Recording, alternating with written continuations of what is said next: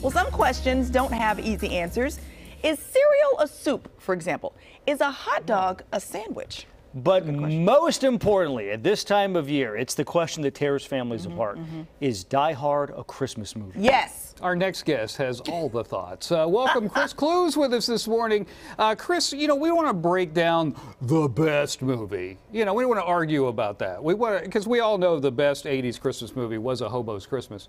But we want to break down what we can learn from these 80s movies. Yeah, thanks for having me. Perfect segue, actually, with the animal rescue. I had my 80-pound pit mix, Bodie Boy, who's a rescue at my feet right now. I'm a huge advocate. I give a portion of the proceeds of my book sales and speaking gigs to a rescue that saved him. So Is that his picture behind you there? That is, yes. That is picture Bodie Boy.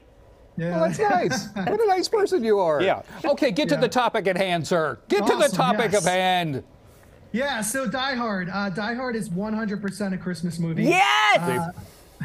I mean, after all, he's going to a Christmas party. That's the whole reason for the movie. Party in Nakatomi Towers. There it is. And at the very end, there is a reference to Christmas in Hollis, which is one of the greatest Christmas songs of all time. I agree. True. So yes, it's absolutely a Christmas movie. We can learn quite a bit from it as well. What can we learn from that movie? Yeah, one of the big lessons from it is, if you remember, when he is in the air vent and he references the fact that he feels like a TV dinner. So people who are younger may not know that reference. Those of us in our 50s do. And so this is at a point where he's being chased by terrorists and he's lost his shoes. This is not the Christmas party that he expected. And yet through it all, he uses levity and humor in a tough and challenging situation. And that's one of the best things that we can do. This is Jimmy V, if you guys know Jimmy Valvano. We're doing a lot of conversation around him right now, the Jimmy V Foundation, with cancer research. And one of the things that he said was that you had to laugh every day. Laugh every day. And I think that's a really important lesson. And the levity and using levity and humor in a challenging situation like John McClane did is really important. That's a good point.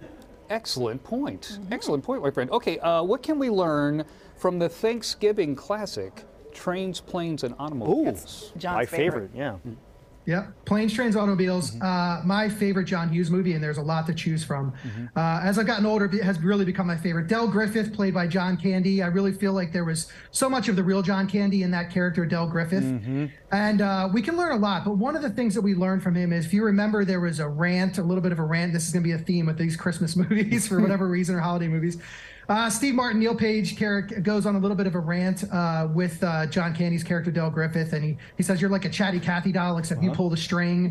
If you remember that scene, and it's really it's a really intense scene. And there's a moment where Del looks back at him and he says, "I like me. My wife likes me. My customers like me because I'm the real deal. What you see is what you get." And there's a really important lesson there about transparency and honesty and greeting everybody you meet with a smile, because you don't know the challenges they're having behind them. Ooh, I like that. And we find out later what Del's challenge was. Nice, Chris. Nice. If people want to know more about the 80s, because you are Mr. 80s, I appreciate that, Grissom High School 88, where do they need to go?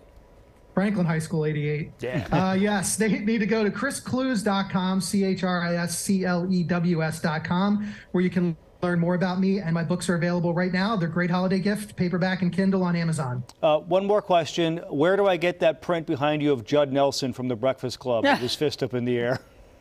Yeah, I got that on, believe it or not, if you go on a site called Redbubble and you type in any movie, they have pretty much everything, and that's where I got all of those canvas prints from. Here I'm going. Fantastic. Bubble. Thanks, Chris. Happy holidays, bud. Thanks. Thank you very much. Stay rad, everybody. Stay rad.